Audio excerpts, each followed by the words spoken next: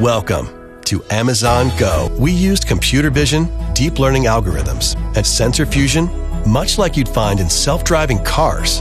We call it Just Walk Out technology. The Amazon Go Just Walkout technology, it is a store, a retail store where you don't have any sales guy or any checkout experience, just walk out. This was truly mind-blowing and a groundbreaking AI when it was launched. Except as a matter of fact, it is fake. Not just it is fake, that it requires a huge amount of cost to run.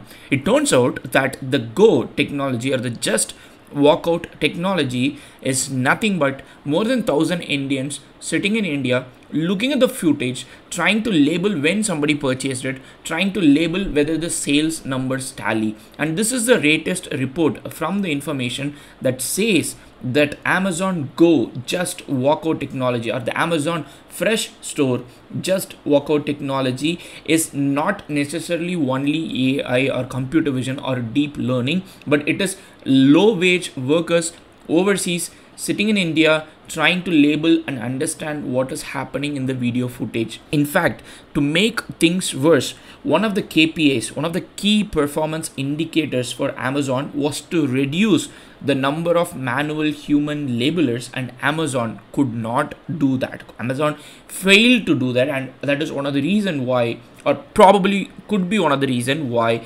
Amazon is phasing out this Amazon Fresh Just Walkout technology store with a new type of a cart based store where you pick up things and put it in the cart.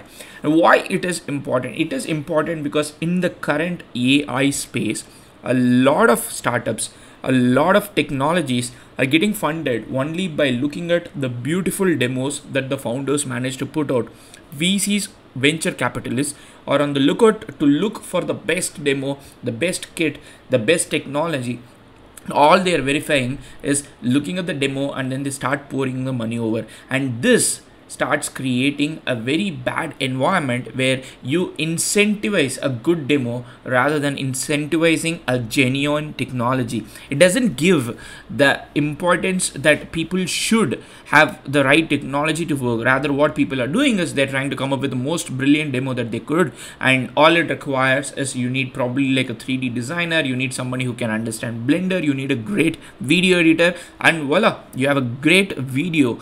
And that video demo could fetch you millions of dollars in investment. Of course, there are VCs who would do due diligence, but there is a lot of hope in the market, and there is a lot of power grab in the market because everybody wants a really good amount of share in this AI world. And I think this Amazon Fresh store issue where the Just Walkout is nothing but bunch of Indians, in fact not bunch of Indians, thousands of Indians sitting in India trying to label and improve the technology, while they could not manage to reduce the number of human labelers, is a very cautionary tale for a lot of these startups and venture capitalists trying to blindly invest in these AI companies. Because at the end of the day, you need to be very sure about what you are investing in, and this is not only a problem with the video technology. I've seen this time and time again with, for example, like OpenAI. We all know that when OpenAI said that they did RLHF, reinforcement learning from human feedback,